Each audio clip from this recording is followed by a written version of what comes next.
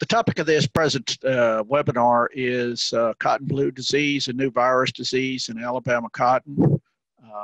Up until really the last 2 or 3 years, given the long history of cotton production in Alabama and other southeastern states, we've never really had an issue with a virus disease in cotton. Now, in Arizona, there is a whitefly transmitted virus, but surprisingly here, we've not run into problems with this type of disease in this area in the past. The symptom patterns showed up about 2 or 3 years ago, maybe longer than that, according to the comments from some crops consultants, but certainly in 2016, some unique symptoms were noticed in cotton in either Barber County or Tallapoosa County. The symptoms showed up again the following year in those two areas. Samples were collected, and the resulting disease was identified as being caused by the cotton leaf rolled dwarf virus, which is the causal agent of cotton blue disease.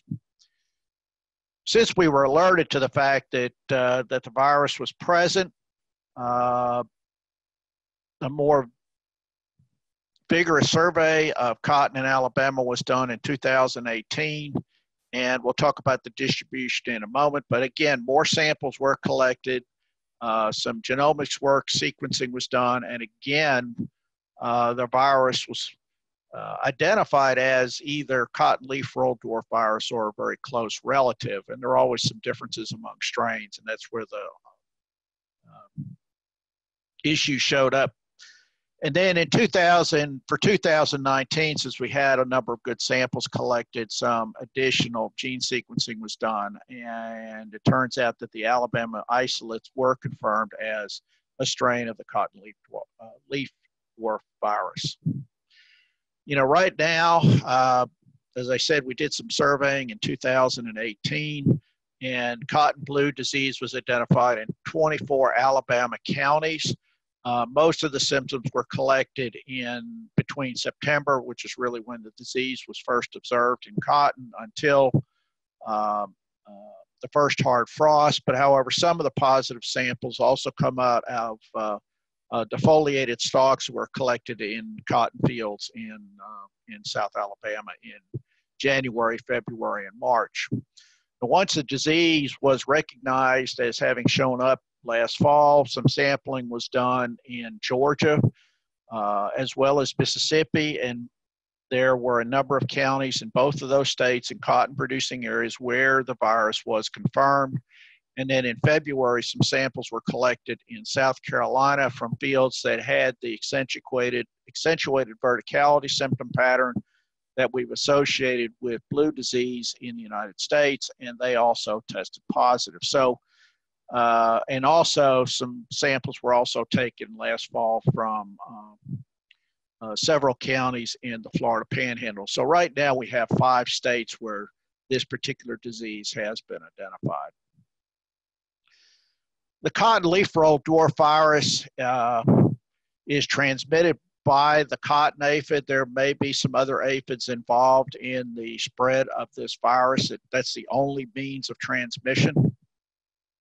It first was identified in Africa in the late 40s, but had a much greater impact on cotton production when it showed up in Brazil and Argentina in the late 1880s, early 1990s, where yield losses up to 80% were reported. Other countries where the virus has been identified in cotton include India, Thailand, and the island of Timor, which is in the Indonesian archipelago. In addition, there's a very closely related aphid-transmitted virus called cotton bunchy top in Australia, and it turns out the resistance that was identified for cotton bunchy top in Australia has also been used as the basis of our resistant varieties in South America. So these viruses are very closely related, and the mechanisms for resistance appear to be identical. As I mentioned before, we do have an aphid vector. The main aphid vector is the cotton aphid, but as I said, there may be some other aphids involved.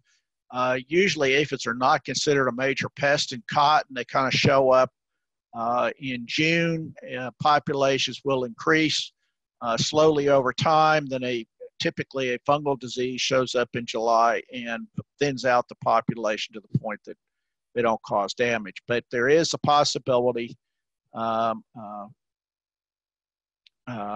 the several aphids are involved in virus transmission. And the other point where the arrow is pointing in the B image is that there are some symptoms associated just with the aphids feeding on cotton. They will roll the leaves. That's also a symptom pattern that we associate with the virus.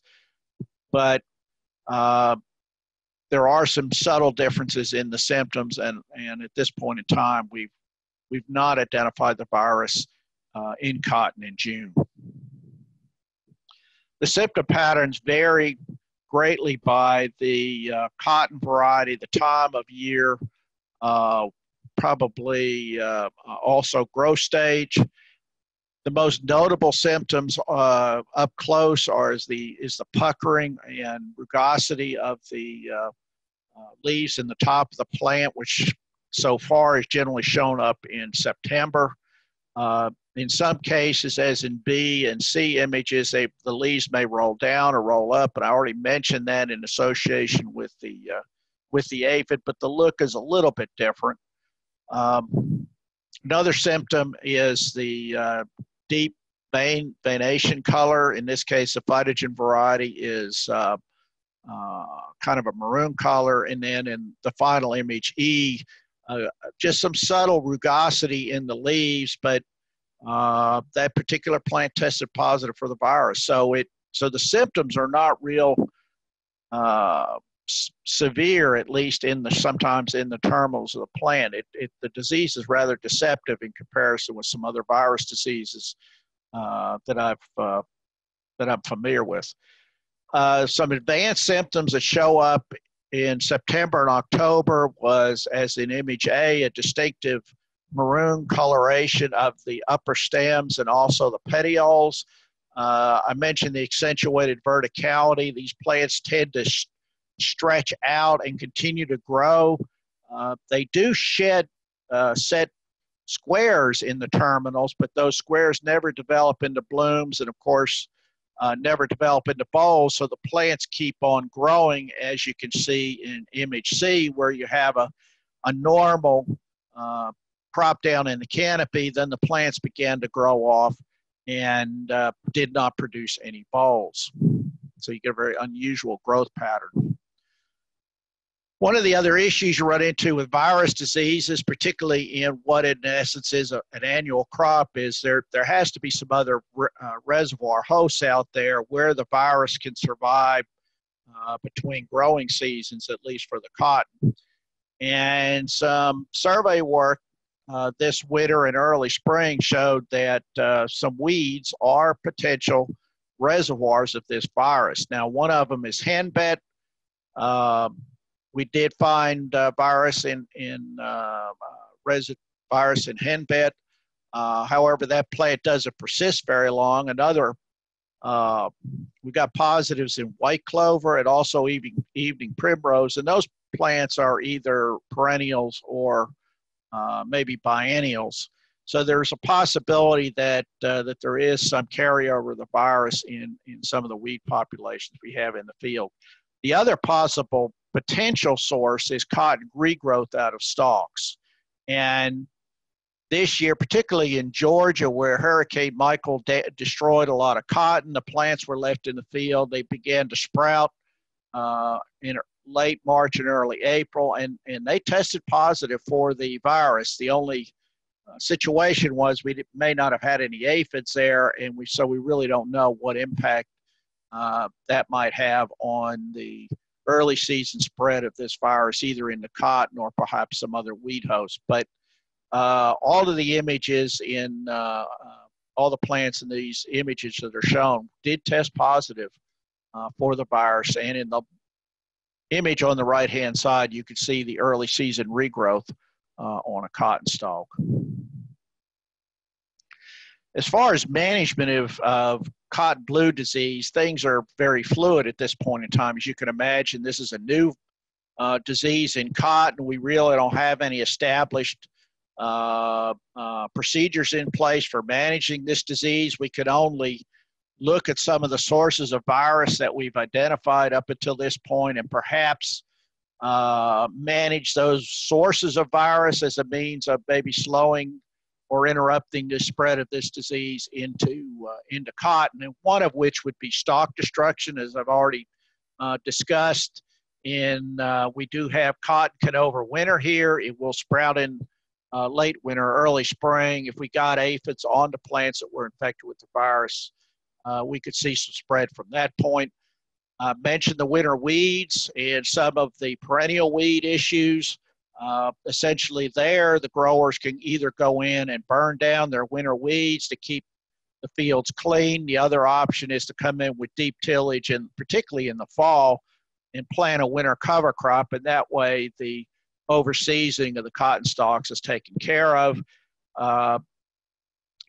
And then one other point that showed up last year is that the disease was more prominent, more damaging in June than in May planted cotton. So there's the possibility that getting in with a little earlier planting date, particularly in southwest Alabama where the disease was more prevalent and more damaging, might be an effective means of avoiding some damage from the virus. As a result of the appearance of this disease in Alabama cotton, as well as in our neighboring states, we do have a regional project in place to try and begin to address some questions with respect to the distribution of the disease in the Southeast, as well as the progression of the disease in cotton. We're trying to determine whether or not it has an impact on yield. Now, it seemed like in some of the fields in Baldwin County, there certainly was a lot of damage and very poor boll set in some situations, but that still needs to be confirmed. Right now, more than likely, the most effective means of managing a virus disease like this will be through breeding. We do have some sources of resistant germplasm from South America, which actually originated in Australia. Hopefully, the strain of the virus we have here can be managed with the resistance that we already have in the cotton gene pool. Hopefully, we won't have to go out and find a new source of resistance. There's a possibility of managing the aphid vector or manipulating the crop to manage the aphid vector. There's still some questions about basic biology questions about the transmission of the causal virus. And then we need a faster diagnostic procedures because the current PCR procedure is a 2-day procedure and it takes or costs about $30 per sample. So it's kind of costly as well. So we're looking for a rapid diagnostic program to simplify the diagnosis of this disease. So that kind of covers the topics that I wanted to mention with respect to cotton blue disease. As I said, there's a fairly extensive program ongoing in Mississippi, in Georgia, and in Alabama to try and address the distribution and control of this disease. And hopefully we'll have some information in the fall, at least with respect to the resistance of some of the varieties we have out there, as well as some maybe some input on the impact of this disease on cotton yield. Thank you.